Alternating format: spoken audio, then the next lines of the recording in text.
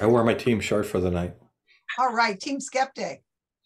Very good. Hello, everybody. I am Susan Gerbic, and I will be facilitating a workshop tonight that we are just creating for the very first time. Thank you for being my first guinea pigs, doing it online. So this should be interesting.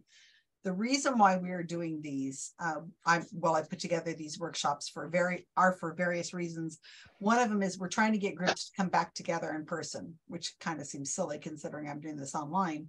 But what I'm looking for and what CSI is looking for is we're trying to see if we can get maybe more people trained on this method that I'm going to roll out. I have there's 3 workshops that I've written so far, and they build on top of each other as we go, and they have very specific goals, and they're very clear goals, but it'll become a little more evident in a minute.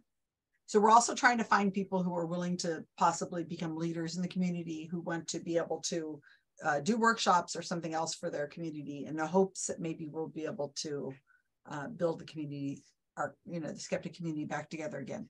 So what we're going to be doing today, one of the other reasons why we're doing this, because we're trying to get more people understanding the resources that are available to you. Who are the people in the community? What are the resources available? Where can you go to find information? But I'm doing it in small chunks so that we can make it a lot more available for you to be able to find these things. So there's 3 goals we're going to do. The first one is the overwhelming motive. The motive through this whole workshop is this phrase, and the phrase is, we want people to become the person that people come to whenever they have questions about strange things. Adrienne and I talked about this, and I don't know if it's because she's Canadian or she's just really, really nice, but she doesn't seem to have this problem. But what a lot of us do is we become defensive whenever we meet somebody who's got some kind of really strange belief. And as much as we want to be kind about it, we just feel like they're, you want to call them an idiot, you roll your eyes, you immediately, just become defensive and like, yeah, sure, And so what we want to do is we want to try to make people involve you in conversations that'll make it so it's more of a mindset of how to become that person. So there's 2 rules. The rule number 1 is, and by the way, this is a workshop, so I am facilitating it. It is not about me talking to you. So you guys are going to be doing some talking. So get in it. So here, let me get through this part though. Okay. The first one is there harm? Is there harm in the person's believing this weird question, this thing that they have? Is there harm, immediate harm, I should say? Is there immediate harm for the person who's believing in this strange thing that they came to tell you about? So, Rob, give me something that would be harmful immediately to somebody who believes something.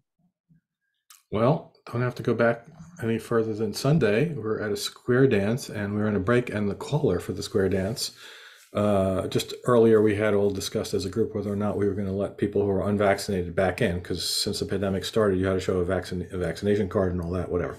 So we all discussed that collectively. But then after that was over, he came over to me and goes, Rob, I'm still not sure that there aren't microchips and they're tracking us somehow from the COVID vaccination. So that might convince him not to get a booster. I'm pretty sure it has. Okay. That's a good one.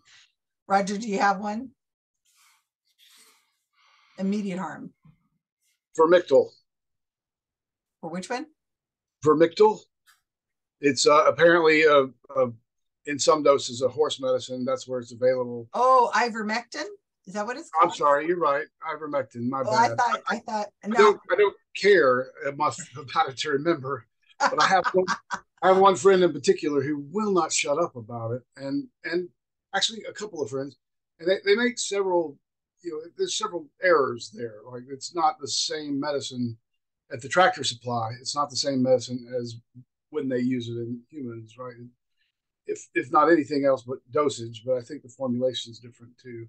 Anyway, yeah, ivermectin. It's for malaria or whatever. Anyway, that's just the one that comes to mind because I heard it most recently. Christy, you're next. I was thinking about over-the-counter supplements that tout, all these claims and aren't regulated, and we don't really know what's in them. And it may be messing with your medications and things like that, but doctors don't have a way of like being up to date on every single new miracle supplement that's coming out and understanding how it interacts with your medications. Very good. Adrian?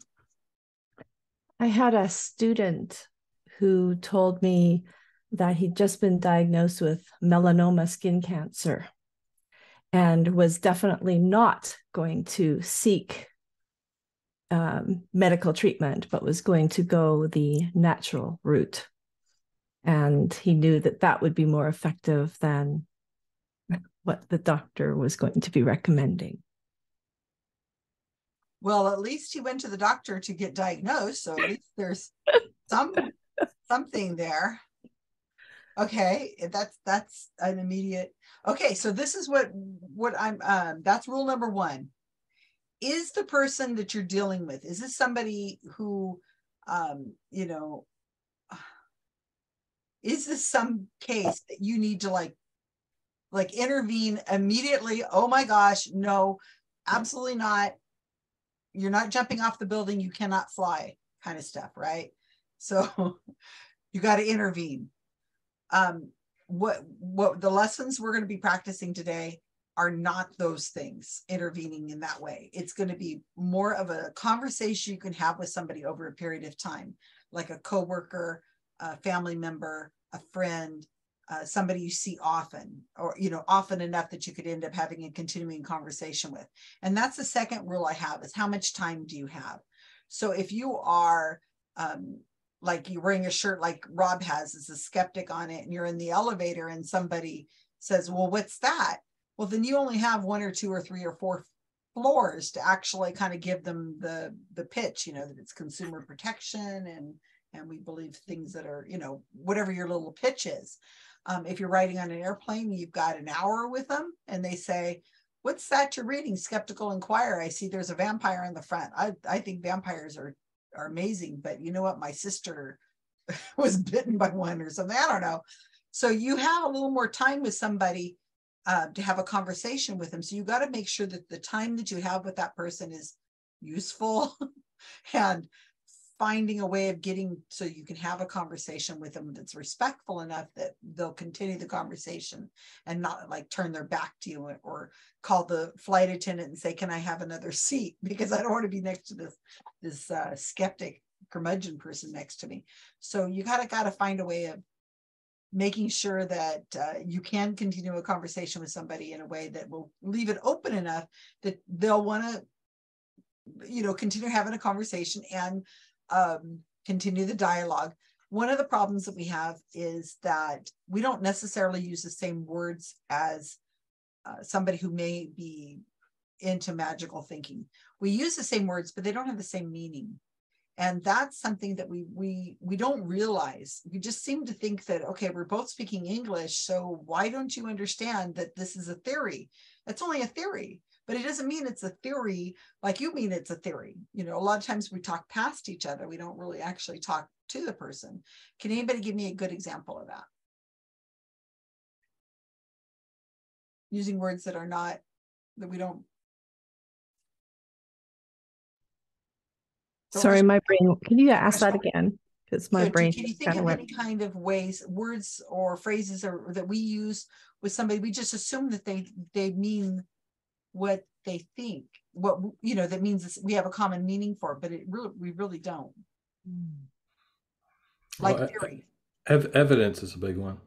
I mean, it's just, anything can be evidence, but there's all those levels of what is reasonable to assume is accurate.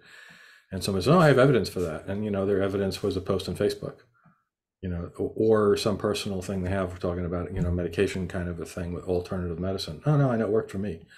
Mm-hmm. So that's the difference. And most, scientific skeptics would understand that that's not reasonable evidence to make a conclusion based on. Just skeptic, the word skeptic. Oh, yeah. I'm skeptical of this. Skeptical of that NASA saying we went to the moon, right? Yeah. Yeah, I'm skeptical that that happened, or I'm skeptical that the earth is round, right? Very good. Christy or Roger, do you have anything you can think of? I'm coming from the realm of fundamentalist religion, and I'm just thinking in the inverse how religions have like co-opted certain words that now mean something different, you know, to their practices and principles. I can't think of anything specific, but I forget, Christy, which one's your background? I'm from Mormonism. Oh, yeah, there was a lot of different words. I just heard someone talking the other day, and I didn't know 3 things they said in one sentence. Yeah, the vernacular that I grew up with, like I realized that the definitions for things don't mean the same thing to other people outside of the organization. Yeah, so I grew up Church of Christ in Arkansas, and that's evangelical, and I have exactly the same experience. I've made more than one Facebook post that just kind of lists all of the words that I know right now that don't mean the things that they used to mean, and for some reason, the only one that comes to mind is that homosexual does not mean pedophile. But when I grew up, homosexual meant pedophile. Anytime pedophile was the word, they would say homosexual. Very interesting. I had not thought of that one, but you're absolutely right.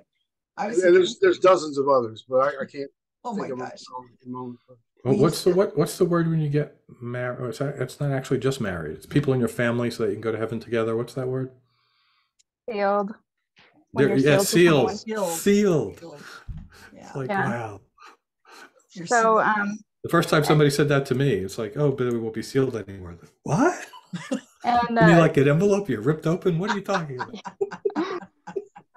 I was just, the people that I interact with the most are from that organization that I would be having these skeptical conversations with. And so the issue that I run into is when they're saying certain words that are triggering to me and my religious trauma, it's hard to not get aggravated from almost weaponizing language. You're pushing your buttons, huh? Yeah, and they get the trump card because it's there's a word. God, Trump itself. Yeah, but that has a new meaning these days. Exactly, but like they have a trump over what I'm trying to say because it's what God said. God works in mysterious ways, Christy. We don't need evidence. Who are you to question God? Yeah, I know where this is. I'm also thinking of some of the other new agey words like energy. Well, there's energy in it, you know. Well, don't you know about the energy of it? And you're like, well, energy doesn't actually mean what. That's not what energy means. I feel like quantum has been has been vibration. Which one, Adrian? Vibration. That goes along with energy, vibrational energy, right? I'm getting a vibration from this, right? Or you know, oh, okay. So you guys get the idea. So when you're having a conversation with somebody who believes in strange things or who believes in magical thinking, you may not be having the same conversation they're having. So your really great points you're making are just falling on deaf ears because you haven't even developed a conversation. You haven't even developed a set of same words or some way of some commonality, some rules of the game, rules of the discussion. You haven't even started with that. So it's very difficult to just start off with somebody and say, well, you know, UFOs aren't real. We know this because of interstellar distances and light waves, and you can't go over the speed of light. And, you know, that's another problem we have is maybe we're talking down to people and we're using large words, mathematical words, sciencey words, and the other person's going, wow, you think I'm an idiot, don't you? You know, why are you using such words? So I want us to be aware of that. That's part of one of the reasons for these workshops is to at least be aware that we do not have necessarily the common language with a person that is more of a magical thinking. And then the other thing, this is the big word, and Adrian was at SciCon, Rob was at SciCon, and that's the big Vegas conference that's held in October every year for Center for Inquiry. And the phrase that kept coming up over and over during SciCon was this thing called pre-bunking.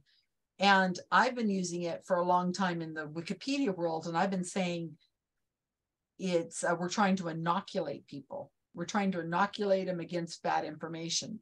So my thought is, if you give them something that they can ponder and understand, then when they're faced with that, they'll already have some sort of understanding that, I've heard of this, like a pyramid scam. If you've already kind of gone over the basics of it, you've talked to them and you've said, my sister was almost caught in a pyramid scam. And they'll be like, well, what's that? And you say, oh, that's this. And you kind of explain it, and you give them enough background on it that when they encounter something very similar, they'll say, that seems really familiar. I think I've heard about this. So you've given them I call it inoculation, and it's kind of like pre-bunking. You're giving them enough information, even if it isn't exactly it. Like, you don't say, here's the Mormon church. Here's exactly what's the tenets of the Mormon church. And then they go, okay, I understand the Mormon church. But when they encounter another church that's similar, but it isn't Mormons, hopefully they'll have enough understanding to get the. No, those Scientologists must be true. They use those real sciencey e-meter things. E-murders. Well, so that's what I'm saying. So there's pre-bunking versus debunking. Now, I wanted to see if anybody could come up with a good definition of what debunking is. Who wants it? Don't rush me. I can do it, but I like someone else to say it first. I write about this stuff. Adrian unmuted herself, so I think she wants to do it. No, I was just going to say much the same as Rob. You wanted debunking, right? Okay, so what is the definition of debunking? Which is what our community has been about it for years and years and years, is debunking. I always thought it was just looking at arguments or not arguments. I guess you got to forgive my slow brain. I think of what Mick, as an example, Mick West, what he does, where he takes a claim that says this is a UFO, and then he goes and looks for an actual other explanation that seems more probable and more reasonable. Kenny Biddle does a lot of that as well with his ghost photography. People will say, this little dot, it's our grandfather, who I'm thinking of with that one, her grandmother with Jeanette Wilson. And really what it is just a speck of dust that catches the light in the room and in the lens. Yeah, and you can replicate it, right? So that's another thing. These people can replicate these things and show that it really isn't supernatural. So that's what I would think of as being debunking. Very good. Good definition. Yeah, the Australian Psychic Prediction Project essentially turned into that. I mean, we didn't go in with the idea. If the data showed otherwise, we would have proved psychic abilities or gone a long way into it. But no, so then we produced a large set of data which countered their claims that, oh yeah, we know how to predict the future and we're always right. Yeah, no. Right. So debunking has its value. Let me ask you, if you were a person who believed in, let's say, the UFOs, some specific UFO came out, and you say to yourself, this is UFO, this is real, and you go to your friend who is one of you guys, and they say to you, I really think this thing is real. This looks really amazing. Look, it's done by an Air Force pilot, and it was released by the Navy, and how in the heck can you explain that, skeptic? And then you turn to them and you say, here is a video from Mick West who's explaining it. Boom. There you go. It's been solved. So how does it feel to be the person on the end who's receiving that information? What do you think it feels like to be debunked? The Square Dance caller who I mentioned before, I'll find out, because what I did was, we didn't have time right then, but I said I'll send you something on it. And while the next break came up on my phone, I Googled Skeptoid's episode on Bill Gates conspiracies, because I remember he specifically talked about that item of it's ridiculous to believe that there are chips in the vaccine. And I sent it to him, and I said, "Here's my friend, an article on this subject. What do you think?" So we'll see what he says when I see him next Sunday. Hi, Wendy. Hi, Wendy. Wendy's here. We have a small group today, but that's okay. We'll catch you up. Thank you. So we're talking about pre-bunking and debunking. All right. So if you are on the end of being debunked, I don't think it feels good. Because why? Oh, I because feel like you've been wrong. Yeah, go ahead. Somebody, or at least somebody that you know thinks that your Hmm. assumption or your claim is screwed up. Right? Well, I don't know. I'm looking at his text after I sent it to him. He said, "Thanks, I'll check it out." So we'll see. He wants to keep you coming to square dancing. Christy, would you say? He might ban me.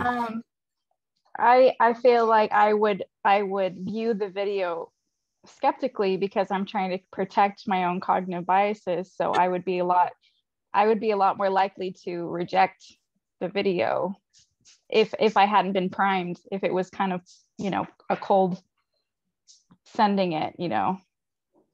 I would find ways to poke holes in the That's good. the argument given. That's good. I hadn't thought of that, Christy. Good.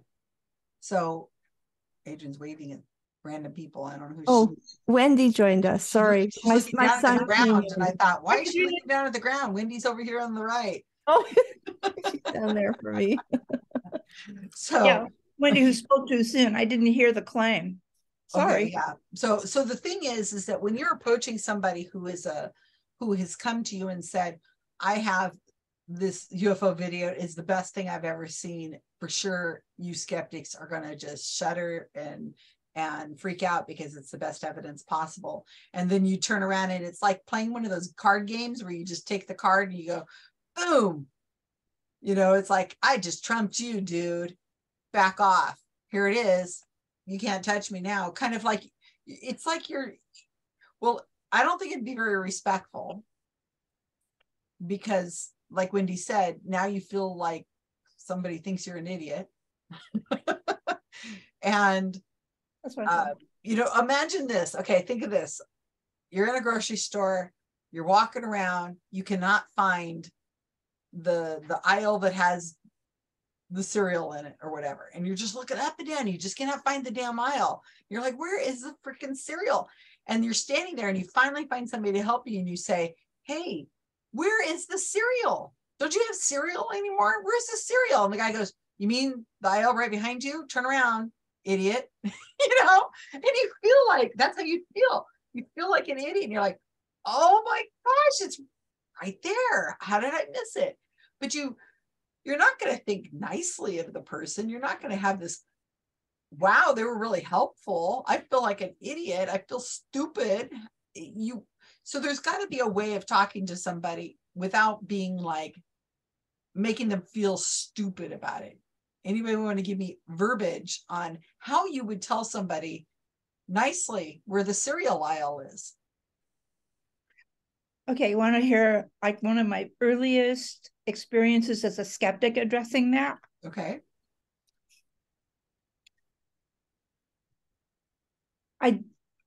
My introduction to skepticism came via science fiction. Mm-hmm. Oh yeah. And yeah, I think a lot of us had that, you know, where we were reading science fiction and not evaluating whether it was stories about reality or just fiction, a form of fiction. But once I started attending meetings, that IIG meetings, I realized I better start making that distinction. And Brian and I said, well, what if somehow the conversation turned to like, what if there really is other planets with life?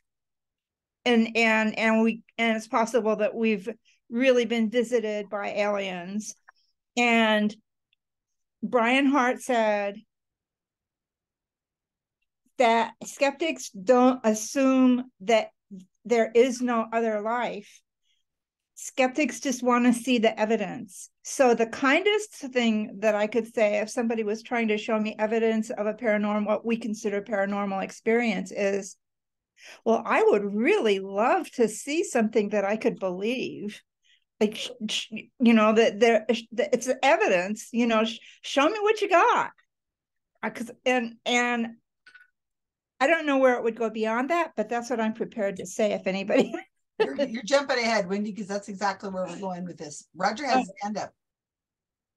Yeah, I wanted to say that I don't think you can debunk a conclusion, or at least not most of the time. You can debunk evidence, right? So I have a buddy, one of my best buddies. We go to shows all the time. We've been friends for 25 years.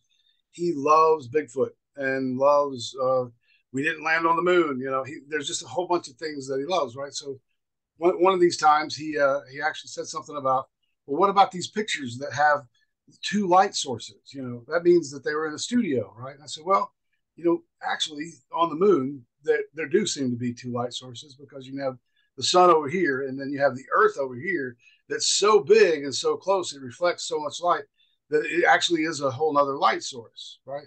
So it wouldn't necessarily have to be a studio. It could be that it was just that was taken during that time where the earth and the sun and the moon were all in that, you know. I've never told him that, of course, they landed on the moon, that his didn't land on the moon stuff is silly. I only have ever said, well, but what about that thing, you know? And how does that go over with him with that approach you take? I mean, we keep hanging out and going to shows, whatever. I mean, he doesn't necessarily answer it, you know. I don't know, maybe some things he brings up less in the future, you know, whatever. But I mean, I think overall, again, what is the harm? I mean, it doesn't really harm. None of these things are important to his life, you know, to his health. So Sasquatch doesn't change anything. But every now and then he'll say something about that, and I'll say, well, you know, that's possible, but it seems to me like it would be this, you know, that we would see some evidence in this fashion, you know. And so it's never, I never say Sasquatch is bullshit, or of course, you know, you can't say that, but you can address generally like with the microchips. I mean, how big are microchips, right? Do they fit in, are they needle size? How many microchips are needle size? That's just, if you say it kindly. If you say it kindly. Yeah. I mean, I did have a minute with him, and I did in fact say that. Basically, actually, the thing I said was, everyone is already carrying tracking devices around with us, and I mentioned the attack on the Capitol, and all those idiots who went into the building had their smartphones active, and they were being tracked. So why would you have to inject this high-tech, you know, thing into somebody's body when they're already carrying a tracking device? You're making too much sense. Christy's got her hand. I was just thinking about, you need to ask if they're open to having a discussion on this, because usually people feel like I'm bombarding them, which they weren't necessarily even open to having a discussion about something that's a deeply held belief. So yeah, you have to like make sure if they even want to talk about it. Good point. I agree with that. Yeah, going back to how would you direct somebody up a grocery aisle? Yes, going back to the question that was asked. Adrian Falls, she was always a good student. I know she was. It's the teacher in me. I think if it was something, well, if you could say, hey, all you need to do is go down aisle, and that's a really difficult thing to find, right? If you kind of say, yeah, this is difficult to understand or difficult. Yeah. I mean, if you're looking I always forget where that is in the store because they keep moving it around, but it's right there now. Yeah, exactly. There you go. Right. Exactly. Oh yeah. You know, it's like not easy to find. Yeah, last time it was there, or which in my shop right is true. If it hasn't moved, lots of people have trouble finding that. You know, it's a difficult color. There's lots of ways you could approach it, I think. I remember watching a customer service video that was done in Disneyland. And the person who gets the most questions in Disneyland is the person who's out there cleaning the street, because they're right there amongst people. You know, they got their little shovel in there or whatever that is, and they're just sweeping up whatever is out there. And they have to have special training in customer service, because they will be asked nonstop all day where the bathrooms are. I mean, they probably get 1,000 times where the bathrooms are or where other things are, and they have to be able to stay in the same tone, friendly, Yeah. After answering that same question 1,000 times, where the bathrooms are, in the kindest way. Oh yeah, I guess they would say something like, yeah, you're right. So you get turned around in here. Let's see. It's right over there, or give them. So what you're trying to do is you're trying to save face. You're trying to allow the person you're talking to save face. But what happens if they're asking you the question and they're in the restroom already? Well, in different countries, they have different kinds of restrooms. As I saw when I was in the UK or in Australia, I saw these signs that had these signs up on the wall, and it said, "Do not stand on the toilet seat." And it was visuals. It had foot things, and it had like a drawing of a person standing and crouching over a toilet seat. And I thought, what in the world is that? And apparently in some Asian countries, that's how you use the bathroom. So they're explaining this in visual. And I thought to myself, all right, okay, so that might be to those people, they may be in the bathroom and they're saying, where this is the bathroom. It's just that hole in the floor, which is the way it is in Japan. In some places. Remember, there are a whole lot of people in the world who have completely different experiences. Okay, so we're going to keep moving on because it's good conversation. Before you do that, Susan, can I just ask a question? I have somebody from training who has just asked me if I can help them with the backwards edit. Would you rather me say here, or should I just tell them I'll do it later? Gail, right? Yeah, she just asked me, and I said, go and ask them the cabal. I said, Adrian and Rob are with me right now, so you can't bother them. Okay. Thank you. I have you here, and we will use you. And let somebody else step up, because I'm sure somebody will be able to help Gail out. Or I will afterwards. Okay, let's move on. Before we get too far, I want to correct something that Roger believes is true, which isn't. So the actual reason there's more than one light source is because of the reflection is off the other astronaut's very white spacesuit. Okay, yeah. Roger, how does it feel to be corrected on on video? I've been more academic than anything else most of my life, and I'm generally grateful to have information updated. So I'm not really one of those people who has to be right about a thing, or that's my face or whatever. I'm here with my best model. Yeah, but that's good. Improve my model. Then, but in fact, what you said is often repeated, and it's online, so people see that, and then they repeat it, and it's understandable. All right, Robert. Oh, it's the Earth, but it's not. So the thing is, it's the same. It's the same principle, right? It's just a different object, and so right. Roger's answer was the better one to his friend, because it was more of a, I don't always have the right answer, but here's what I think it might be. Let's figure it out together kind of answer. And it might get him to go to Google it and say, oh, okay, well, it's not the Earth, but it's a spacesuit. But okay, it's not a light in the studio. So that's Rob's good. Answer is more of a debunking answer, like, here's the right answer. And I'm sorry, aerospace engineer, I couldn't resist. What I'm trying to get through to you guys is you got to watch how you respond to these people, because you want to encourage them to continue coming to you whenever they have problems or whenever they have questions about weird things. And that's the whole idea.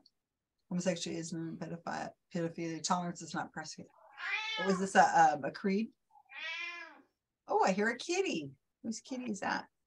Oh, those are the equivocations that I grew up with.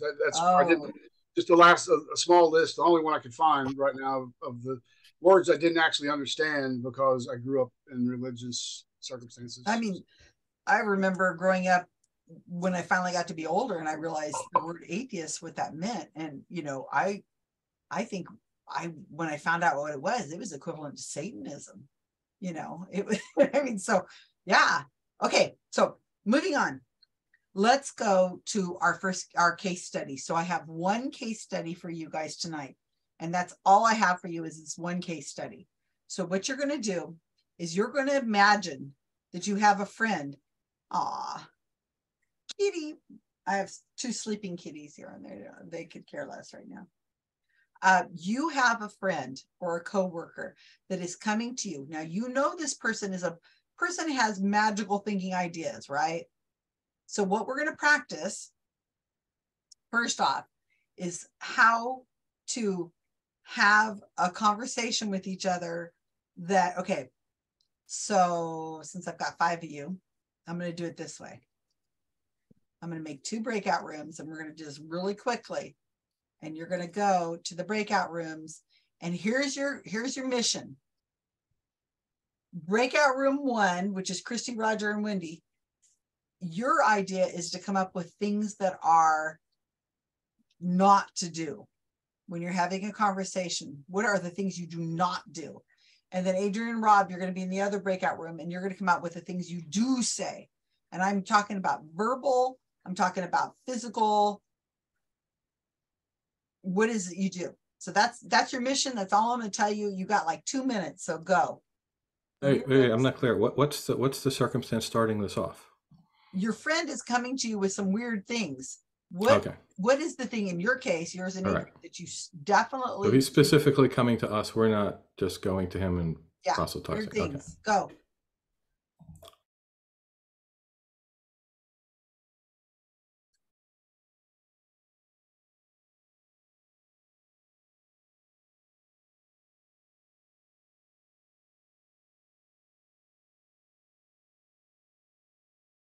Then I'm going to close those rooms on them so that they have 2 minutes to get their behinds back. So let's see, since you're watching and I don't feel like pausing this.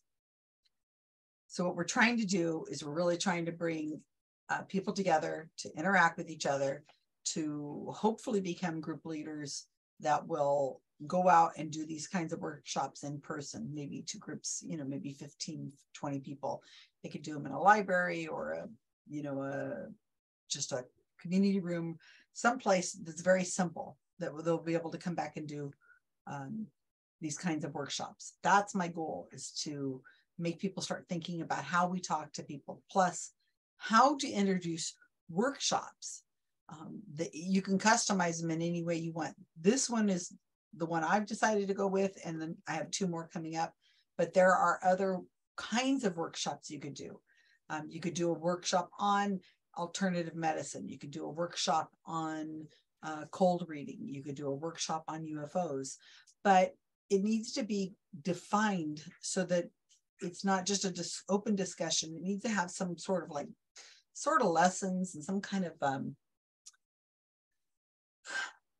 not just lessons, but case studies and practicing good practices of how to speak to somebody and have conversations with them.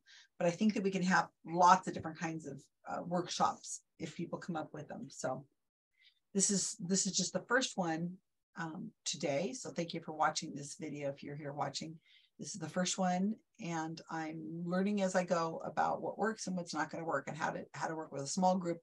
I mean, if I get a group of 30 or 40 people, it's going to obviously be a totally different environment. So they're coming back right now. So I'm going to have them give me their do's and don'ts. And I broke them out into a group of 2.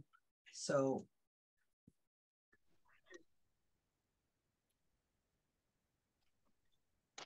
okay, very good. So Roger, you were in the group that told me that was supposed to be deciding what was not to do. Give me some not phrases or I typed down everything that I could really quickly. The first thing, probably I think the smartest thing, is don't say you're wrong. Just, that's never going to start anything off. So don't lose patience, no negative emotions, don't make fun of anybody. You need to, interrupt. You don't need to not interrupt. The failure there is not listening. So, and then there's probably no good trying to express your credentials somehow, to raise yourself, to appeal to authority, on your own, right? In reverse. Yeah, I was thinking that could be both educationally or like intellectually or morally, that you're morally on a higher plane. Ooh. She's got deep thoughts. Okay. Robin, Adrian, would you come up with for definite actions? I think you could say that's an interesting issue, belief, etc. Let's explore more. Ask more questions to make sure, for clarification, make sure you're talking about the same thing. So, and the last thing that Rob came up with, which I thought was really good, what could you hear or see that would actually change your mind? And if there's nothing that will change your mind, it's going to be hard to have a discussion. Wendy, can you give me any physical don'ts? Show me a physical what is it you don't do with somebody who's trying to talk to you about something really? Show me a physical.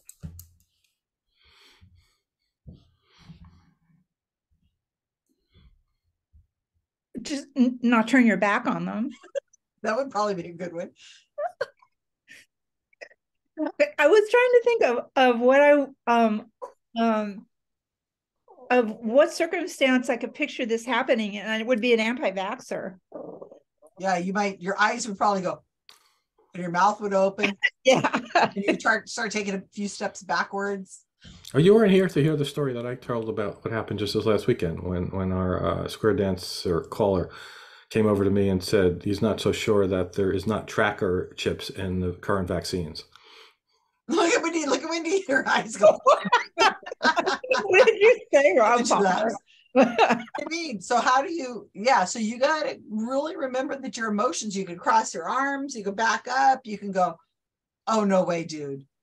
Or, really? Laugh out loud. You can roll which is your probably what I eyes did. like, oh my God. Or don't do like my friend did, who actually went up to a guy who was an anti-vaxxer who was protesting outside his apartment building, and he went right up to his face and told him to get lost and to go and protest somewhere else. Well, I don't know. That might be kind of I don't know if I'd want to get too close to him, because if they're not vaccine, Yeah, his wife was horrified when she found out. So oh, it's scary. Okay, so you guys got your. He was really mad, right? This is right in the middle of COVID, and when vaccines were coming out, and I take his picture and say, "This guy." Yeah. I remember. So not the. He even says it was not a good thing to do, but boy, he felt good about it at the time. So can I answer a not, which is exactly what I did, frankly, because I've never heard anybody in real life say that, and I laughed. I put my hand on his chest and I bent over and I laughed, and I'm sure that did not go over well. It's hard. So you got to be aware of it, because sometimes these come at you without, you don't have. Yeah, like I would Rob never expect said, somebody he to just tell said me this that I person know. walked up to him and said it. You don't have a preparation for it. Yeah. I'm no better than anybody else. Let me tell you, I'm facilitating this, but it doesn't mean I'm perfect at it. I make all these mistakes all the time. So you just kind of got to remember that if you want to continue having a conversation with the person, you probably should watch your body language as well too.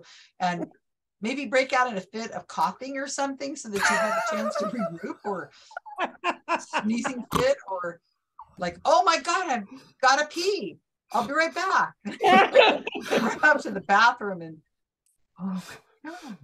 I'm bad at hiding my emotions and things like this. I actually got taken to task by my supervisor once because she was the company had rolled out this thing about microaggressions.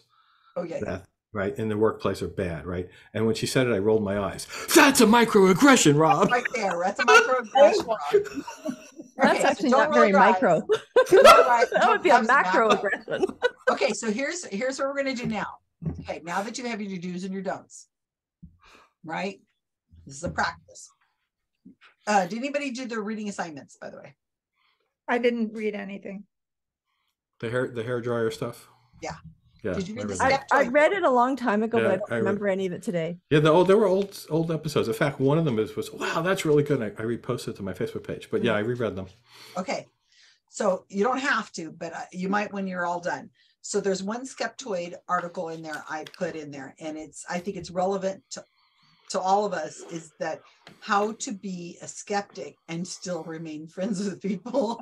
I meant to read that. I'm sorry. That's a really important one. He's got a lot of wisdom. This guy's been Brian Dunning's been dealing with this world in every niche everywhere. So I think it's got some great wisdom in there and how to approach people and talk to them. Okay, so what we're going to do now, I'm going to give you a scenario. Picture in your mind this fictional friend of yours, or if you have one that's really in there, and your friend has come to you, and because you have had kind interactions with them in the past, they have said to you that I have this question about something, and I'm going to go to my friend and tell you it and see what you think. Okay, put that in your mind. You don't know anything about UFOs and hair dryers or burns or anything like that. This is just your friends coming to you and saying, so you know what?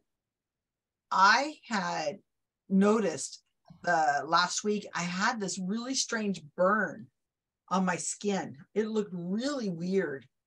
And I can't figure out how I got it. It was just so strange, and it's faded now, but I'm going to show you a picture of what it looked like.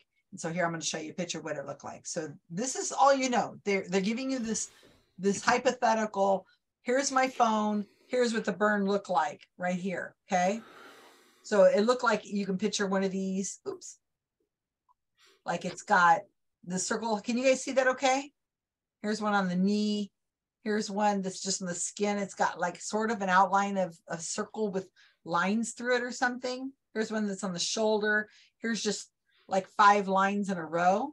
Okay. So your friend has showed you that on their phone. They said, look, it's gone now and it doesn't hurt anymore. It's completely gone off my body, but I got this thing. I can't figure out what the heck it is. Okay. Now you're going to go and discuss this really quickly again too. Now, the only thing that you know is that your friend is one of these people who has a bit of an imagination. So you know that your friend may come back with some kind of weirdy thing and not just some common, like a bug bite or something, you know? So you're going to go discuss this again, 2 minutes. And it's going to be, okay, good. So it's going to be just that. So you're going to have a fictional conversation with your friend, and you're going to come back and give me your best practices of what you said. So go. So, but this is assuming that we know about this solution that's been proposed. You don't know anything. It's all they've come up to you and told you that. Go to your rooms. Go talk about it. That's all they've said. I got this weird burn.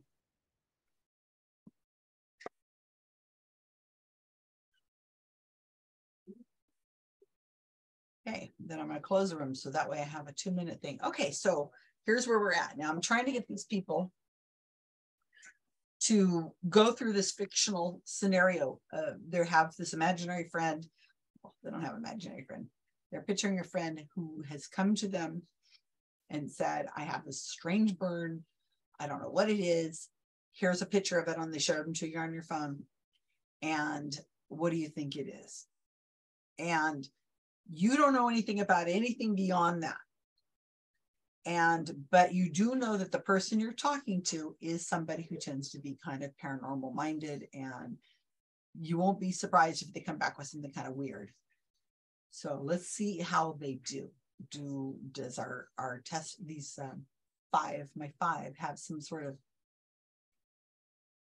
of good examples of how they're going to talk to this person with using their best do's and don'ts, or don't use their don'ts, but using their best do's, how to have a conversation without rolling your eyes, without making them feel stupid, without belittling them or anything of the sort.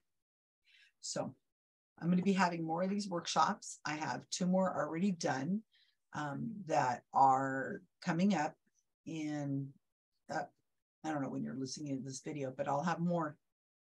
And I think that they're kind of on the same field of how to talk to somebody and become the person that people come to when they have questions and have the hiccups all of a sudden.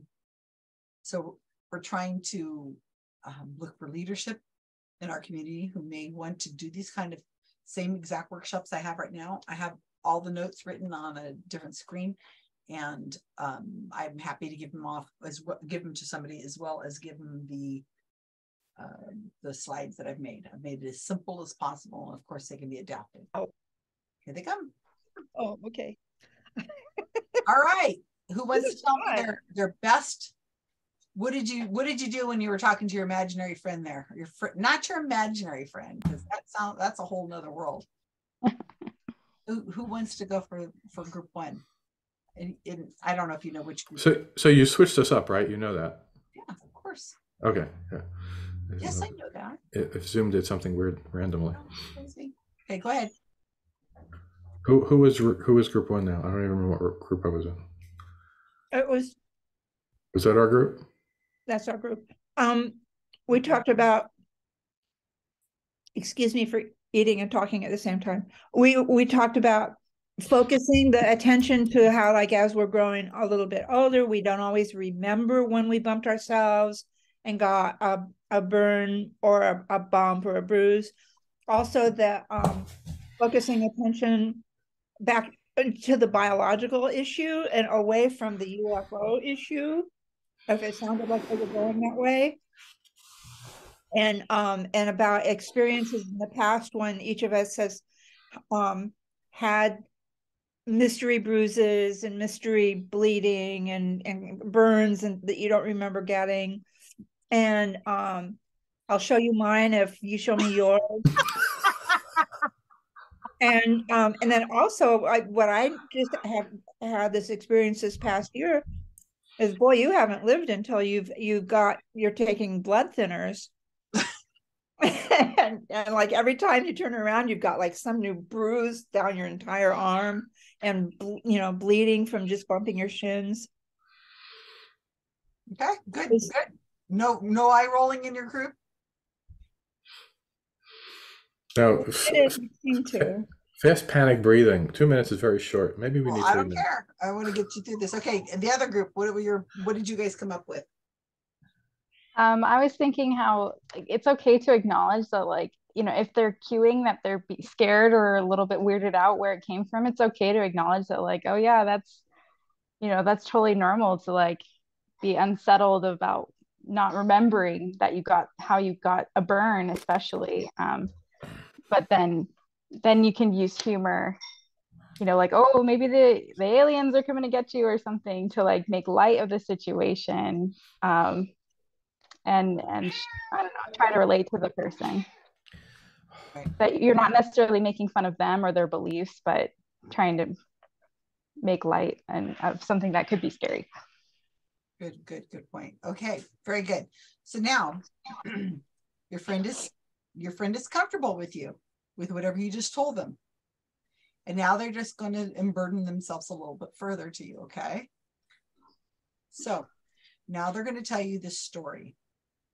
But they didn't know what was going on with that burn. So they did a Google search and they came up with this video, right? And in this video, there was this guy with this French accent. He was really, really, really like professor-like.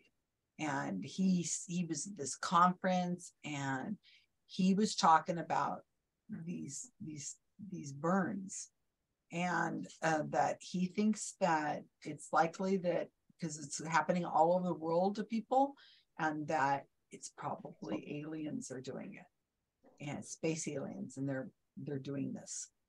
So that's now what your friend is telling you. So now we've escalated from just, blood thinners and bumping into something kind of burn to they're enacting some sort of video they've seen that is very strange. And now you're going to have to talk to them without rolling your eyes, using your do words, keeping in mind you want them to come back to you and talk about this again. And don't use words that are, those bad words that are like, well, try to find words that are common with whatever you think they have. So we're going to do this again. It's kind of fun. I like this. I'm getting to use something I don't usually use. Recreate. Okay, so go again. I'll give you a little more time in this one, not much more.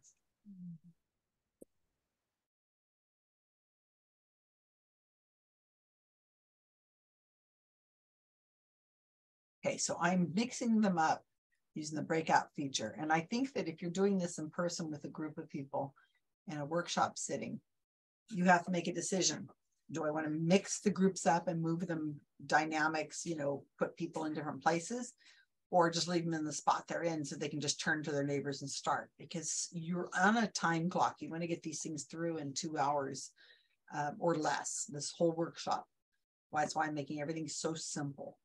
But so you decide if it's a better idea to move people around or to just leave them in the spot they're in, because some people don't like to move around and they have to move all their stuff and everything like that. So yeah, I'm giving a tiny bit more room. So I'm going to hit the close all rooms button so that we're done.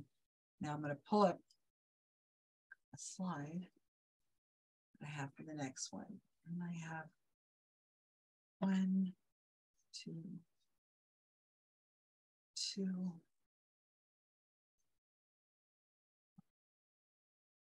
I have 3 slides. 4 slides I want to show them, I think. And let me see what my notes say here.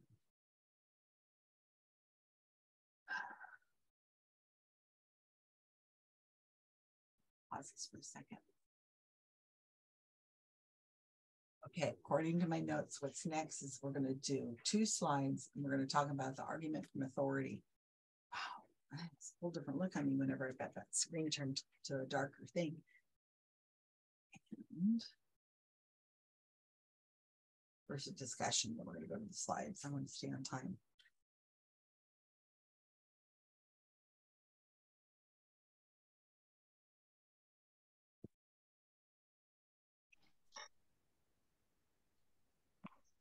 Wendy comes back with a smile. That always makes me happy. Okay, I have no idea who's in what group anymore. We were laughing.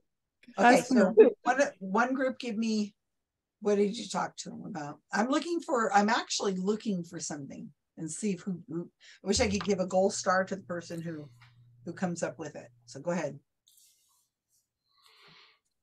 You do it, Adrian. Well, I like one of the reasons we were laughing is because Wendy said, well, if somebody came up to that with me, I probably would just say, wow, your explanation is sure a lot more interesting than my explanation. But it is serious, right? Like it really would be. So using humor was sort of what we were discussing, but not in a condescending way, and then exploring more. And we were kind of thinking, because there were some assumptions there that we had to make. Did they kind of go down the YouTube rabbit hole and find that one first, or ones like that first? And if that's the case, you could ask them, let's look at some other options. Did you look at other options? And if you haven't, maybe we could explore them together. But if they have, but that was the one they gravitated to, what makes this one the one you think is real? Why do you think that's the real one? That's all we had time to come up with. Yes, those are good. Okay, next group. What did you guys come up with? I like what Roger had to say. Go ahead, Roger. You've been volunteered.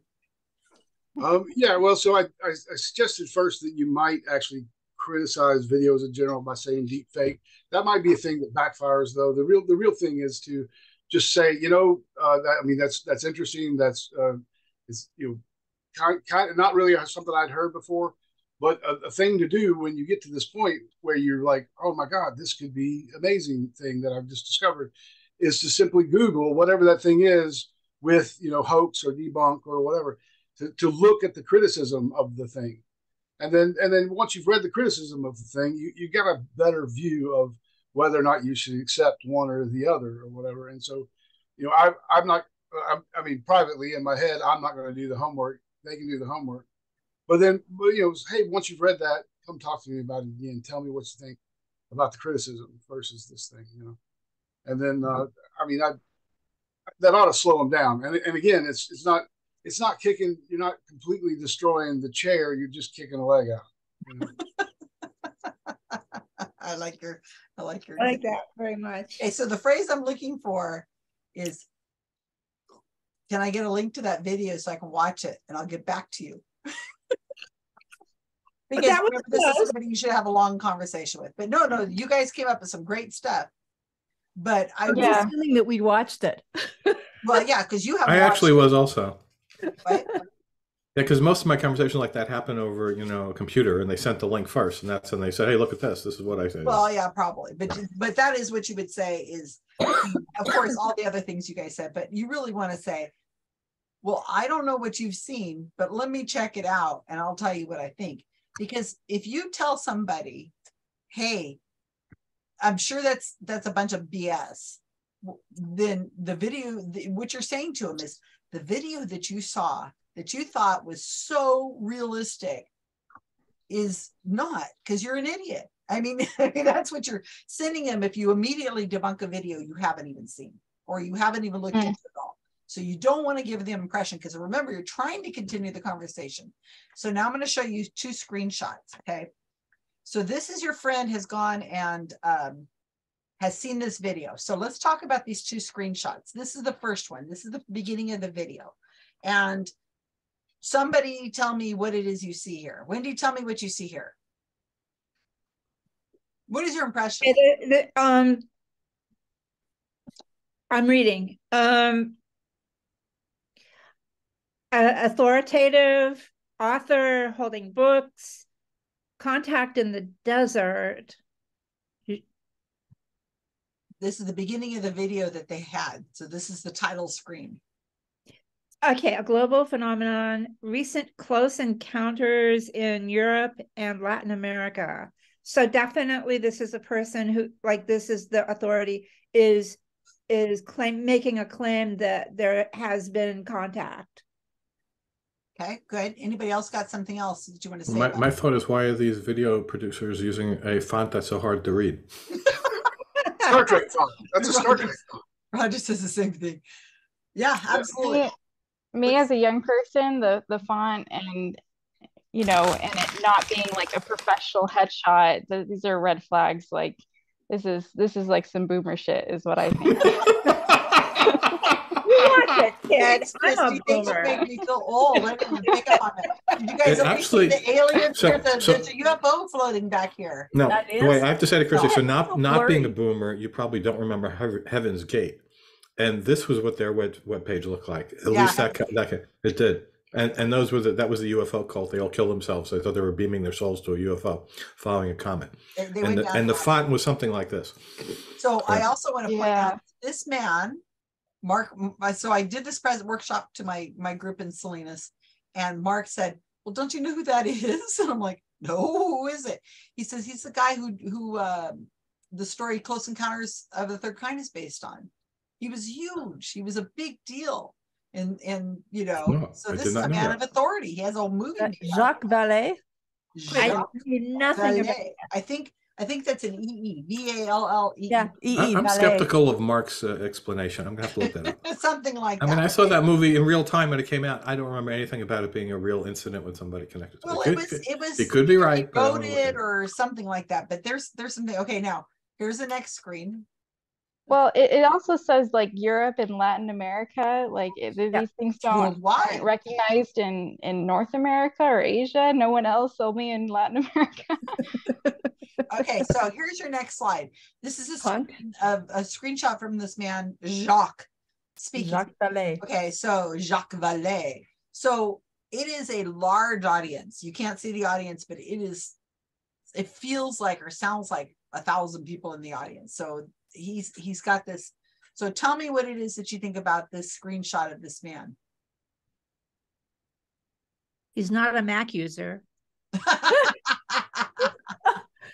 I don't know if that's a good thing or a bad thing. Did he go up in your esteem or down in your esteem? Yes, cufflinks. I was thinking the same thing there, Roger. What is He's got cufflinks with a dress shirt, and then it looks like a safari vest. He's prepared for dinner with the queen or a safari with the king. Or meeting the aliens in the desert. Yes. He's got enough resources or money to have an auditorium. Like this doesn't feel like your public library. Yeah. No, yeah, you're right. Very good. Good observations. So think about that to your friend and your friend's view, that your friend is seeing this. They're seeing this look, the audience, the authority this man is given. He gets all kinds of questions. You guys really should. I put the video up on the links, and you should probably try to give it a view. I got about 20 minutes in, so it's an interesting thought. And the Q&A happens. It's an excerpt from one of his lectures, and the Q&A afterwards is, you're not going to believe the Q&A, because you feel like you want to ask a question and you're going, okay, so somebody's getting up there to ask a question. It seems like it's okay. They're going to say, what the hell? And they don't. So anyway, after we're all done, you might want to check this out. So now let's go to this, keeping in mind that the argument from authority is a real thing. Yeah. These people really do. Your friend doesn't know any better. And we make these judgments about people all the time too. I mean, we cold read people all. That's how we get through life. We make judgments about the person in front of us, trying to find a I think commonality. Mhm.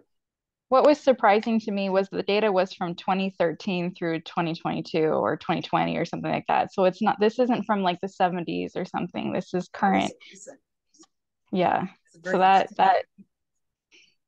okay. So now we're going to go to, now we're going to get a little weirder. Okay. So you've talked to your friend, right? And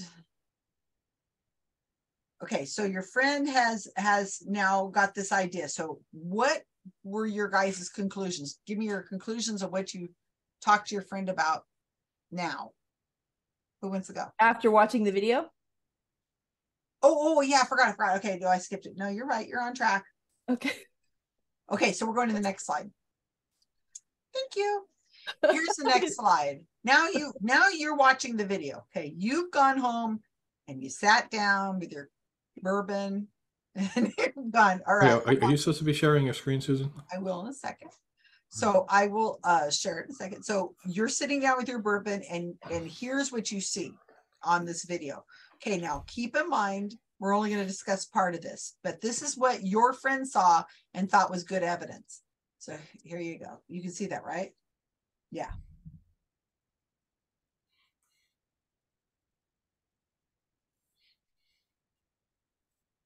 Okay. So as you see, this guy is saying that there was this, did I hear you, Rob? Did I hear it? You're not, that is microaggressions, Rob. Or macro, according to Those were macro, yeah. I gotta turn up. If we can hear them all the way from New Jersey. Cooking. I can hear that, and I'm not even sharing the screen. I mean, I'm sharing the screen, so you're a little itty bitty thing right now. But absolutely. So now this guy is saying it's aliens, because what else could it possibly be, right? Well, wait a minute, because what I'm seeing is on this slide, on the left-hand side, there's a picture with a old burn scar, like maybe a couple 10 days old burn scar. The witness notices a mark on her hip. It fades in about a week. Okay. 10 days or a week. Okay.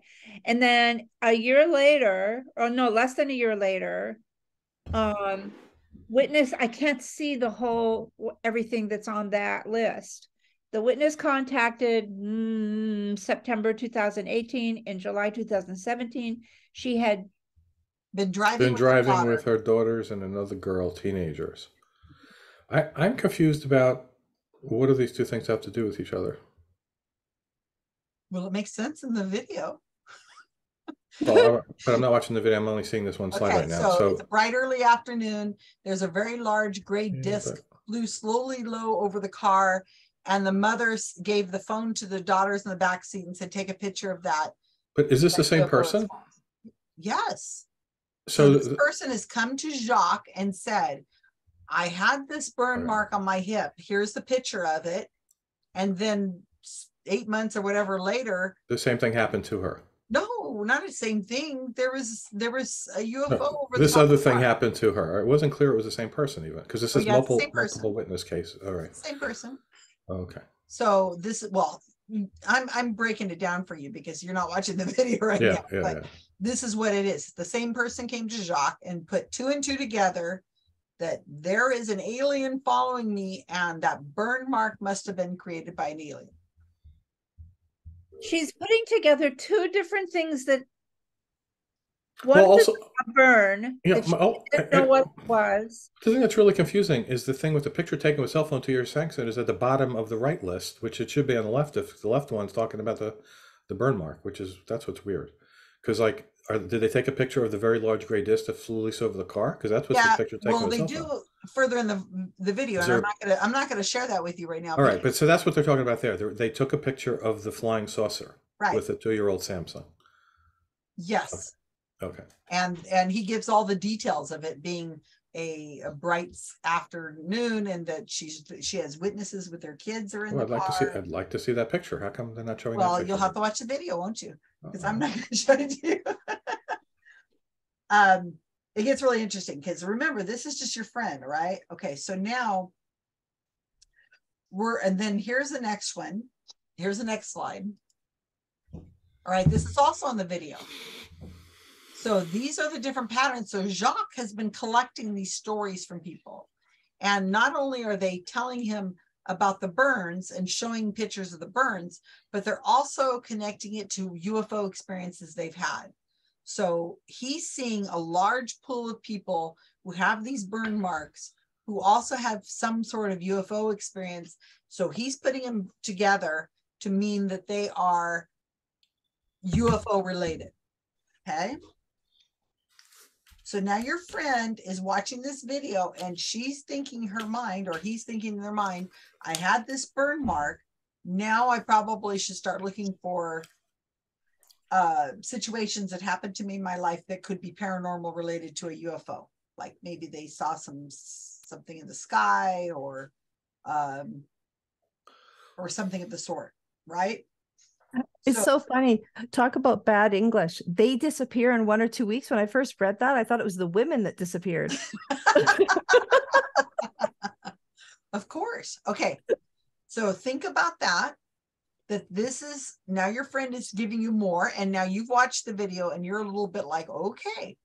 So a little bit further in the video, what you're going to find out is that he's going to mention that somebody suggested it might be a hairdryer that is creating the burn.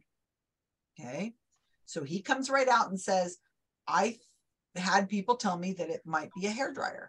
And then he immediately disrupts it and says, no, because there's too many different examples. There's too many different kinds of things. And of course, you would feel a burn and you would know immediately that you were burned by a hairdryer. One of the things he does mention is that it's almost all women who have this burn. And somebody suggested to him that maybe the UFO people are zeroing in on women who are walking down the road and they're zapping them for some reason. But then he says, no, because sometimes the burns appear on places that your clothing would cover up. I don't know why you would have burn marks on your thigh, but okay. Wendy's thinking about that. But actually, that's a good question because I haven't seen even the stuff I quickly read. I didn't notice that. Where is the data on where on the bodies are these marks? Well, he's hearing stories of stuff, and all your friend knows is what he's repeating. Okay.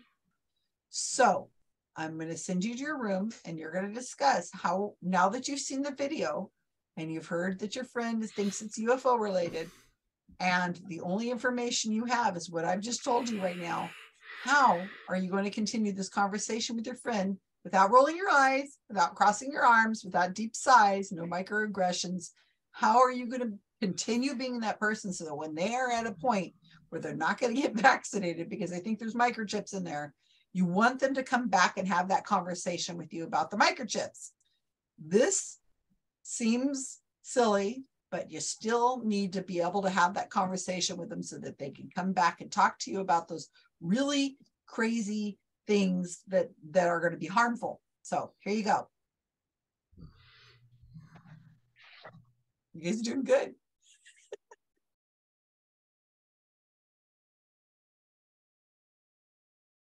Where am I at on my talk?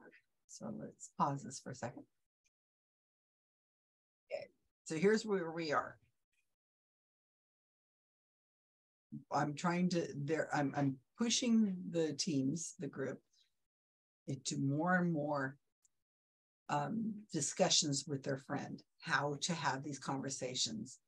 So what I'm looking for when they come back are positive suggestions, allowing them to save face. You want your friend to save face so that you can continue this conversation with them about these strange things. So let's see how they do.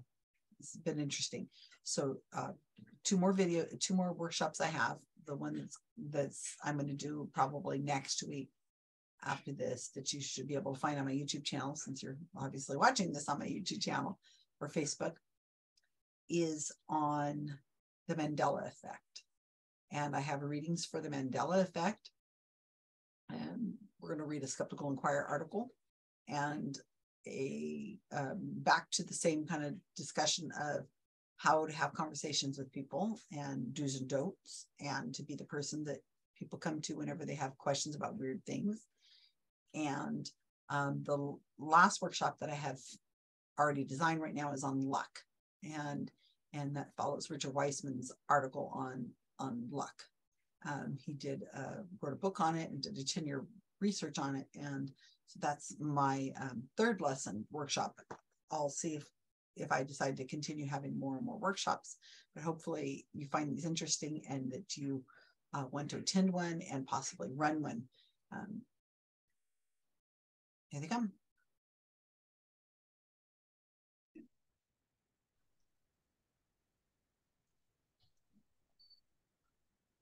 Yeah, Okay. I try to use that a lot on my friend Dan Adrian, and it never worked. What's more likely? Yeah. So Yeah. Probably let's still hear it. technical. Let's hear it. Now I've got some feedback from whenever I've done this the last time I did this thing, and I am trying to think of some of the stuff that let's see if you can add to it. Well, I said my inclination was to use Occam's razor, and I always said, well, don't use the word Occam's razor, but say what is more likely that teenagers lied about this UFO they took a photo of, and that somebody backs into a hairdryer and doesn't remember it, and that women have hairdryers in a large proportion compared to men, or aliens are all over the place doing this only to women and putting weird marks on their body which has no repercussions. So I completely forgot to include the story about the UFO. I was like totally focused on the blow dryer, and that it was, and I said I thought that I would offer to come and look at their blow dryer with them and see what it looked like and see whether the metal part matched their. well, but the burn is gone now, so that was years ago. So you could volunteer to get the do it photo. to yourself. You could Oh, volunteer she's to do got it a to yourself. photo. Yeah, though she's Yeah, got a photo. photo. Somebody did burn them in this recording. They did test it, and they felt like they got exact marks just like it. And it definitely could have been some iron rather than aliens. So is it likely to burn yourself and not remember it with a curling iron or a hairdryer kind of thing? Women, have you had that happen? You wouldn't remember it. I've I feel like had. Sorry, go ahead, Wendy. I feel like you could attribute it to like static, like your hair can get kind of staticky when you're blow drying your hair, so you could feel a zap, or maybe you're wearing slippers on a fuzzy rug or something, so you may have not attributed it to your blow dryer touching your neck or whatever. We were talking about, it is weird how we often do get bruises and even cuts, as Adrian said, that you bled and you don't know where that came from. But if you were UFO minded, you're looking for a connection, and you're likely to attribute that to. Yeah. So this is going down the path of there's a logical fallacy, which I point out because my friend Dan uses it, which is called countless counterfeits. It's like no matter how many things you debunk or show other evidence for, there are always other things that but you haven't disproved that one. And even if every single thing he knows you've debunked, but there are other things you don't know about that he still believes in, and you can't debunk because he didn't even mention them. So it's like there's countless counterfeits, and they can't all be wrong is the thing, right? All of these reports can't be wrong, and you can't possibly debunk all of them. Therefore, I believe them. That's a problem. You got to start somewhere, and you're trying to just put something in their in their brain to give them the little bit of push towards maybe continuing the conversation, or maybe going to looking at the research yet. Anybody else have anything really good that they in your conversations about this? You just have to be really delicate, because having more and more anecdotal evidence can be really powerful. If you feel like you're part of a group that's all experienced the same thing. That's the countless counterfeits thing. Yeah. I would like to throw in here, though, that me coming out of Christianity, growing up in evangelical Christianity, that I had to hear things over and over again. I had to weaken this argument and then weaken that argument and then weaken that argument. And I mean, I had the fear of hell. I had a community. I had several things pushing me, motivations to not believe the new things that I heard, to not unbelieve the things that I had believed. And so it took a little bit here and a little bit there. And I mean, I guess the countless counterfeits wasn't exactly my problem. Ultimately, I got to a point where there were enough, tears there that it all kind of collapsed, or at least it started to fall down pretty quickly. I think one of the most powerful things in driving what humans believe is Fox Mulder's poster. I want to believe. Mhm. Right. Whether that's that you're in a religion and you don't want to stop believing what you already believe, or my friend Dan, who, if you take this away from me, Rob, I got nothing to live for. And so he doesn't want to think that he's wrong about these things because it would affect what he sees as, his how he thinks about himself. And that's the problem. So I guess where I'm going with that is, so we're doing these exercises and this might work on somebody, but it might also not work on someone else just because of personality differences. Right. What you're trying to do is you want to allow them to save face. So you need to find a way of making it so that you are not necessarily telling them, you're not debunking it, you're helping them figure it out. And you're helping them find a way of understanding it, but you're doing it in a humorous or a nice or non-condescending way of saying, wow, that is really weird, right? Wonder why it's only I happening think to women. For me, what's more of a motivation, or the thing that I run into more, is what Roger was saying about fear mongering, and that these real fears and this anxiety is what drives people to do. Like, is this person, like, do they feel invaded that, or do they, is their sense of self feel, what's the word I'm trying to say? You understand what I'm saying, that, a foreign being came into their bedroom at night and touched them, like that can feel really invasive or intrusive. And the same thing is true with, like, moms and the fear mongering around, medical or food. And I think there's just like a lot of fear and misinformation. Christy's making a really good point, you guys. Think about it from the perspective of the person who thinks, okay, there's two. One is, I feel really special because the aliens have coming and burning me. It must mean something, like I'm special or whatever. Or, this is terrifying. How am I going to sleep at night? What about my kids? Are they next? Are they, the idea that somebody is invading your house and they get through locked doors and they got the Zappo ray or something to you. So Trademark. You may approach it in that way of, wow, this is very scary if real. Let's think about this kind of conversations with them. Yeah. So I think being a safe place for people to express their anxieties, because even if it's not real, their anxieties are very real to them, or their delusions are very real to them. And that's, if you care about and love this person, you don't want them to have to live with these fears in their life. So coming at it from compassion. And continuing the conversation, but maybe we could try to figure this out. Maybe it'll make some sense. Now, so here's your next scenario. You have been told, after you've watched this video, you went and Googled it and you found Mick West's article, okay? The one that you may or may not have read. And in Mick West's article, he debunks this, right? He shows you the slides with all the stuff on it. He talks about how he did tests. They burned things. He measured the temperature on the front of the hair dryers. He looked at all kinds of different hair dryers.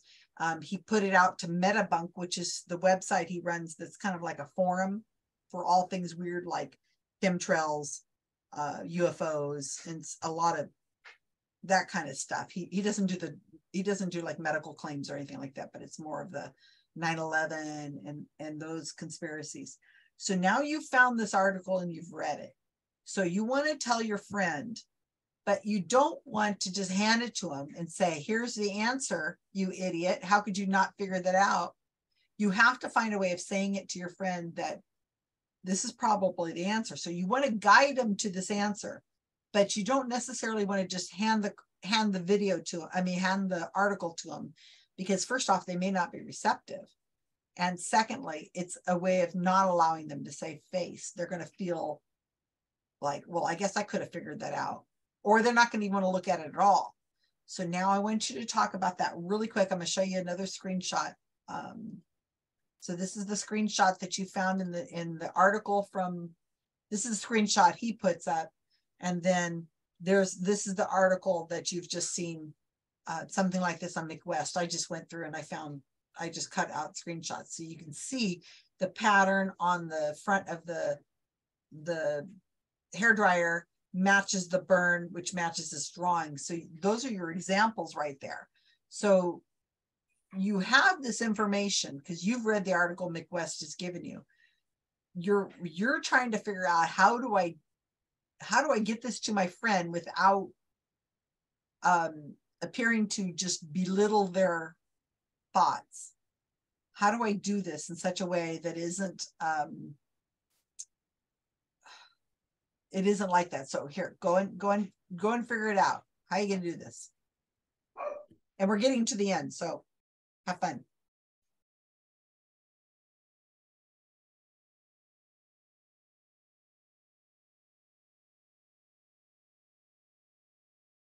Okay, now they're gonna start coming back in a few seconds. This is where we're gonna start wrapping it up. I think that's the last time I'm putting him in a breakout.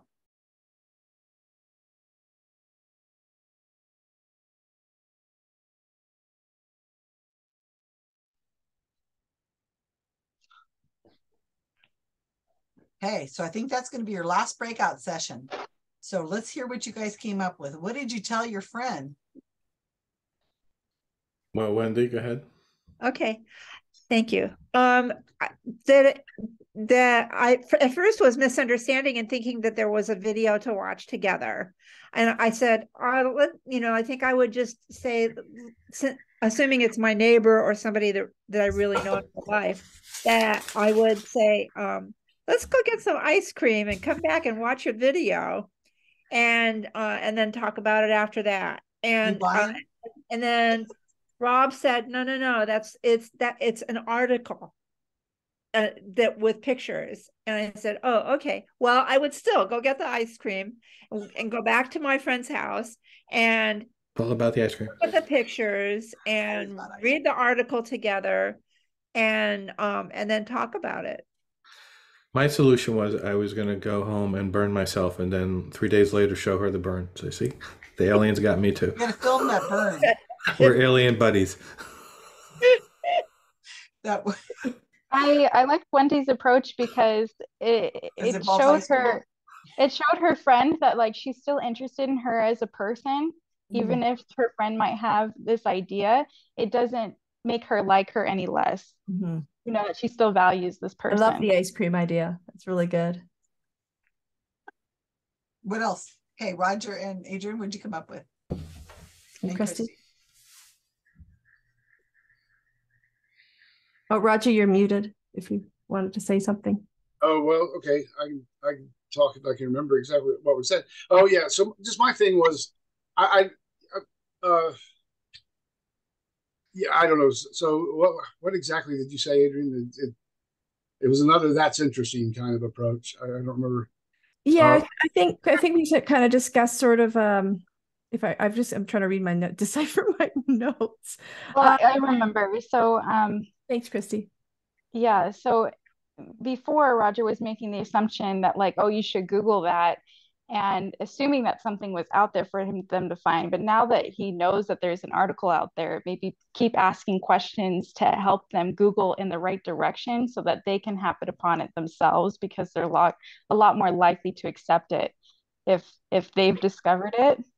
And so just keep asking questions, and then if they, if you discuss the article, you can say, oh, well, that's an interesting theory, instead of saying, well, that that's conclusive that your other idea was garbage. You know, you can say like, well, this is an interesting article. Hmm. And if they can't find it, I think we also said something like, "Are you open to what I have found?" Ooh, good. Right? Instead of I just read saying, something in "Here your- it is."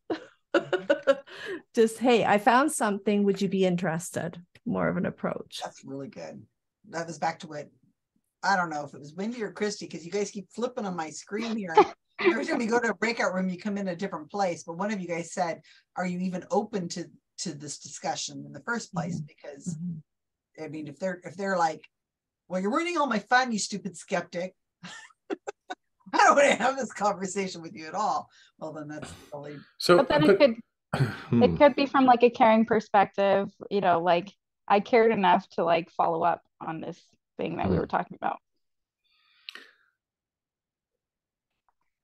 And I think that's exactly right. You've shown them, you went and watched the video. You went and did further research and found this Mick West article. You might have even listened to the video that, you know, looked at even to it further.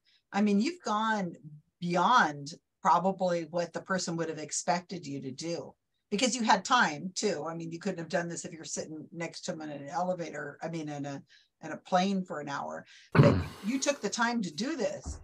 And I think that that's going to make a lot of difference to this person, because you're telling them, "I heard you, and that was really interesting," and maybe find out if they're interested in hearing more about it, or if, here's what I found. Okay, so let me just look at my notes. I've been thinking about you this week, and you know, I was worried about you, and so I, you know, wanted to check in to see if this was still bothering you. That's very good, very kind. So, okay, so now that we're getting towards the end of this, the idea, and I'm trying to really nail this into your head, is that you want to have this conversation so that your friend, when they do have a harmful belief, I mean, really harmful, that they'll still come to you and say, "Hey, you know, we talked about the UFOs and the hairdryers, and I think you're right. It was probably a hairdryer burn. Now that I think about it, I went and looked at my hairdryer, and it's got this pattern that sure does match what was on my phone. And then I went and burned myself." No. And it took a few days for it to show up. So I guess that's why I didn't connect the two, that it was a burn, you know, later. But, you know, since we had that conversation, and, you know, you were so nice about it, and you didn't make me look like an idiot, and I found the answer, you know, because you kind of showed me to go to this website, and I you know, they're saying to themselves, they're able to say, "See, I'm not really an idiot. I found the answer out. I figured it out. You know, you just kind of helped show me on the way, you know, whatever." But so now that they have a question about something really dangerous, like they're taking some sort of supplements that are really harmful, or they're not getting they're not going to go to the cancer doctor, their oncologist, because they're going to use health remedies, or they think microchips are in the needle, and they're being tracked. I mean, when they have that kind of conversation with you, you want to be able to have already established some sort of, you know, this framework. And that's what I'm trying to show you guys, is that this is here. Now I have one more question for you, and we'll just talk about it in front. So going back to pre-bunking and debunking, do you feel like you have a different attitude towards, I mean, the value of having a Mick West or Kenny Biddle, who already has solved this, versus, you know, do you feel like it's a little different now? This inoculation or pre-bunking versus debunking kind of thought. Give me your thoughts. Let's start. I'll go. Go ahead, Wendy. Go, Wendy. Go, Wendy. I think it's valuable to have our own experiences with skepticism, and that, you know, so that we kind of know where to look, like what author or columnist or your favorite skeptic has similar experiences that they've written about, but not to just tell your friend who's having this experience, this experience, maybe not getting their vaccination because they have this other false belief, but not to just say, here, read this and walk away, because I that definitely it's not going to reach them. They're not going to have the time. I think that it's important that the skepticism be pleasant, a pleasant experience, and to just have the people skills some people don't have. We certainly do. And because of the pandemic also, we've been kind of isolated. We're not having those one-on-one experiences with people we did before. Very good thoughts, Wendy. Who else has got something? Adrienne, she's got her hand up. Yeah, no, I think that the hardest thing for any of this, and this would be pre-bunking or anything, is not kind of jumping on the person. I think we all have sort of an instinct to react, and to listen to their whole story and not interject. I think I told Susan about my experience. I have a very good friend lovely woman, and I've got a few of them actually who think this, not just one, and they believe that they can sort of foretell when things are going to happen, particularly bad things. And it's really easy just to say, what? And laugh or whatever, but and the confirmation bias, of course, is very, very strong in these situations. And but if we actually honestly have an interest in the stories, it's because it's really interesting, especially my one friend, not so much my other friend that I'm thinking of, but my one friend will just tell me the stories, and it's like, oh my God, that's amazing that you felt this, etc. And so I empathize. And then she says, do you believe that I have? And so because I listened to her, she starts asking me what I think. And then I can honestly say in a kind way, well, actually, I think it was probably just a coincidence, but it's still pretty amazing, right? It's just that sort of the kindness of it, I think is important. And I've had to work on that because I have a lot of friends who have lots of interesting ideas. It's in a work in progress, I have to say. It's not an easy thing to not just jump out and say, well, yeah. It's a hairdryer. What's wrong with you? So I have been very, overly sensitive about when people say to me things like, oh, you have plantar fasciitis and this is what you need to do. And I'm like, no, I listen to my doctor. Yeah, so, it's really, when it's hard not to just, right? I don't need CBD. Brian, plantar fasciitis. Thank you very much. Brian, in the article that Susan was talking about, Brian Dunning actually gave a really good example where Brian injured himself at the gym or something. I forget what it was. And a neighbor came by knowing he had and offered him, his acupuncturist card. And Brian said, no. I said, thank you very much, because it was meant in a good spirit or whatever. So that was not the time to argue with the guy. Yeah. And then he said, and later on, maybe, I imagine if he asked me, well, did you go? And then you might bring it up. And Christy, it's what were you very hard though, not to get defensive about that. And I think that's what we have to think about, right? Christy, interject. Come on. Go ahead, Christy. We're not going to get into the conversation. I have a hard time, especially during the pandemic. I mean, my whole worldview changed in the last couple of years after leaving a fundamentalist religion, and I saw a lot of people become more extremist on a completely different side of the spectrum. And so it was really hard for me not to just write people off. And I did for a time. Well, my beliefs were in flux. I was trying not to be influenced. I feel like I had been inoculated so much with this one perspective, and now I was opening myself up to new perspective. And I was being accused by people that I was only hearing one perspective, when in reality, I had only been given one perspective, and I was finding other perspectives to balance off of.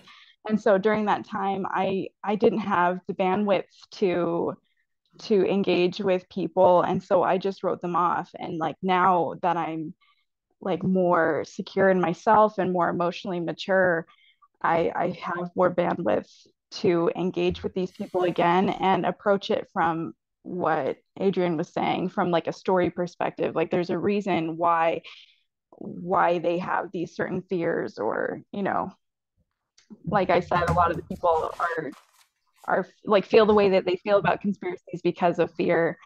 So yeah. Good. Roger. And I can say that I relate because I've had fears, you know, so I can draw on those experiences of where I have felt frenzied or fanatical about something that now I feel more relaxed about. Okay, good. Roger, you're the only one that hasn't said anything. Let's hear your thoughts. Just closing thoughts. Is that? I'm sorry. Well, yeah, kind of like from the beginning of whatever I started. So we talked about pre-bunking and debunking and what was successful. Right, I don't know, just. I mean, pre-bunking seems a matter of education. I'm not really sure. I mean, as far as I'm concerned, everything we've done here is debunking, except for maybe one thing somebody said, and I can't remember it. At the time, I was like, "Oh, that's very good pre-bunking," but it's gone, long since gone from my head. But I don't know. You know, somebody's got to be saying, "Okay, I just bought this bottle of bleach, and I'm going to drink it now," before I go, "Wait, what?" Exactly. That's an emergency. That's an emergency. I mean, anything else, even my, what is it, ivermectin? Is that it? Is that the right one? Yeah. Even my ivermectin guys, you know, they're not actually taking it. They don't have COVID. It's not an emergency situation. I spent a long time arguing about things that I did not need to argue about. I've Absolutely. That's done enough of that. I mean, yeah. I still now have a habit of breaking out into your fallacy is, you know, whatever. I mean, I tend to do that, but I do that more with like free thinkers or people who I know are searching for those things. But I do that a lot. Yeah, but mostly I'm just I wanted to do street epistemology. I thought I got into it a little bit. I'm a little disappointed with the people individually that are involved in that.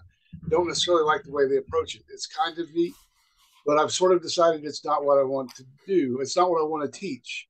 You know, I'm part of the Arkansas Society of Free Thinkers here, and we've had some things start and stop, and all that, of course, COVID. But I want to get more involved here about how do we make these arguments? How do we have these arguments and still have friends? You know, exactly that. So, yeah, I don't know. I mean, I this was definitely good exercise talking to these things. I definitely heard some good things from somebody else that I wouldn't have thought. You know, so it's definitely worth my time and beneficial. Oh, I'm glad to hear it. Yeah, I'm looking forward to hearing a little bit more and seeing what else you develop, and then being able to maybe piggyback off of that and develop. That's exactly right, because I don't have the answers. I just made this up out of whole cloth. Christy? And have these workshops here. So go ahead. Christy. Sorry.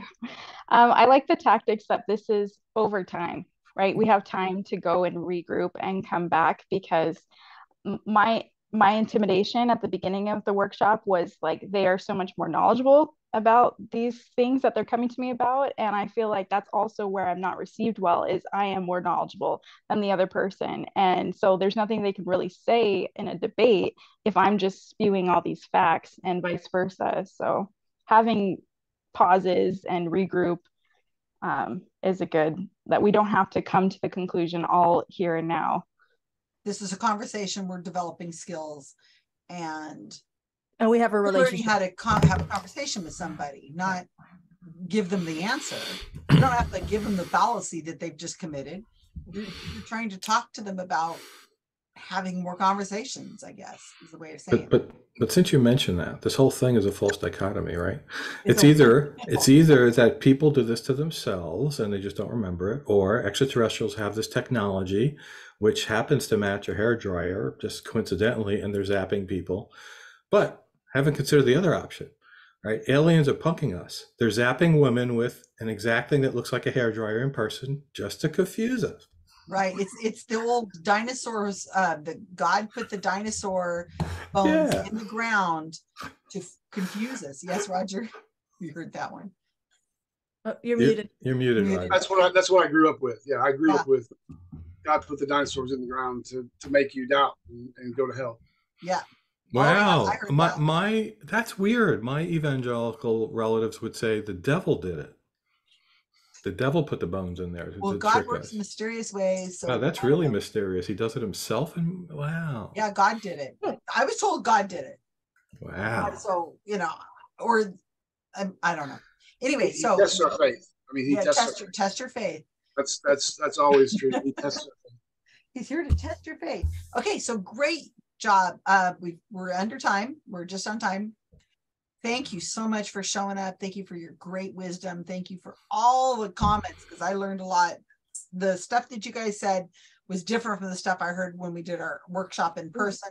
They're all different. Like one of them, Karen, she was listening. She at the workshop. She was like trying to tell her friend, darn, that burn that you think's from an alien looks just like the hairdryer burn I got last week. Wow, how amazing. That looks just like the hairdryer burn. I'm like, all right, Karen, you're starting to get a little aggressive there. She goes, I know, but she says, I'll just make something up and say that's what that's how she did it. But so I have 2 more workshops. Okay, I'm doing one on Saturday. You do not need to come to that, because Saturday is going to be exactly this workshop again with different people. I have no idea how I'm going to do this with a huge group of people. So I guess it's a small group thing. I don't know. This is only the second time I've done this workshop. Can I come to that What anyway? time of day is it on Saturday? What time of the day? I wanted to be able to get people from other places if they wanted. It's going to be at Saturday. Right now I have 2 people scheduled. 3 people, 2 people. What time is it?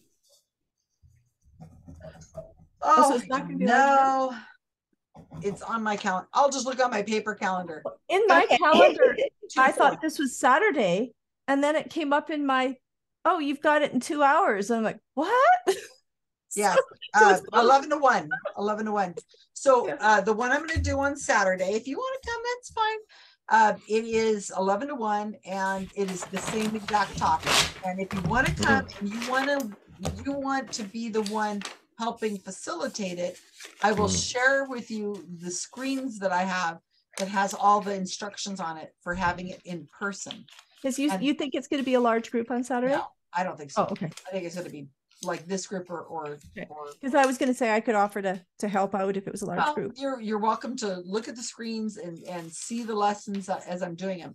The other 2 I have that I haven't scheduled just yet are going to be on the Mandela effect, and the next one is on luck. Ooh, I want to do that one. So Rob, it's just for you. That'll be fun. Mandela effect, and it's luck. And so the idea is always the conversation is going to be the same, where I'm trying to facilitate a conversation, a workshop, hoping that you guys will maybe say, I could do this and want to do this in your organization, or somebody in your organization who would be better at it than you, and you want them to do it. So, you know what I mean? If we can have these conversations with small groups or with your own individual organization, I think it's another tool than having a speaker. Because when you go and you have a speaker, that's all fun and cool, but you don't really interact until you get to the Q&A. But it should be about you mostly, and learning a new skill, meeting new people. That's why I'm mixing you up and learning that. So now, since you're in touch with the FACT people, did you suggest it to them? To the who? The Philadelphia Association of Critical Thinking, the FACT people. No. I gave it out to everybody. I put it on everybody's Facebook page. I mean, no, but I mean, you're talking to them. You're going to give a talk. Yeah, so but I'm going to give a talk. I don't want to do a workshop. Yeah. But so talk. you're in contact with the people who run it. So I'm just saying you could suggest it to them as a, Well, another see how event. it goes. Yeah, So here is what I'm going to do now is I'm going to go over to the Bay Area Skeptics pub, Skeptics in the Pub, which is online. So if you guys join me, that would I usually be fun. join that. I'm going to probably go get something to eat and then go over to it. Do you have a link? I'm looking at it here. It's on from 7 to 9. So it's No, I just always go to their Facebook group and I find out what it is because I never so remember. this is the virtual skeptics in the pub. It tends Yeah, to be Bay people Area all over the skeptics. place because it's virtual in the pub. So if you want to go over there and hang out, that'd be great. But thank you guys for joining. This was fun. So I have a question. Those other 2 workshops, do you already have Facebook events made for them, or you're going to announce them I will make one in the if I haven't future? done it. I just picked these 2 times, Saturday and tonight, because I was free on my calendar. Mhm. So I have no idea if they're great times for most people. Mm. I have no idea. And I can do this over and over and over again. If I am told I have a group of friends, or my group wants to do this, and the North Texas Skeptics or the Arkansas Free Thought Society, we've got like 10 people who want to do this, I will facilitate it for you. No problem. So it's something I would do, and you just tell me what time would work out best for everybody, and I'll come and do it, as long as it's not Thursday night, my Thursday night. But I'll happily go for you. But the idea is that I'd like to get this to as a community to start thinking. Poor Edgar, start thinking about more of an idea of being able to go do spread this a little further. Because I think it's a good exercise, and we're all out of practice talking to human beings. I mean, a person. All right. Thank you for doing this. This is fun. Good idea. Good. Thank It's nice you. to Nice meet to you. meet everybody. Well, See you Roger's good tomorrow. for me. See most of you tomorrow. Okay. Bye. Yeah, for trivia tomorrow, I have an RFR support group, so I'm going to be popping in late. Do Okay, I that's just get fine. dropped into People a will love you random coming group? in late, Christy, because the person who comes in late gets put on the team in the last place. So people will be Next like, person. "Oh, I get her. We get her. We get her." They get all excited. Okay. Bye, everybody. Okay, bye. Hey.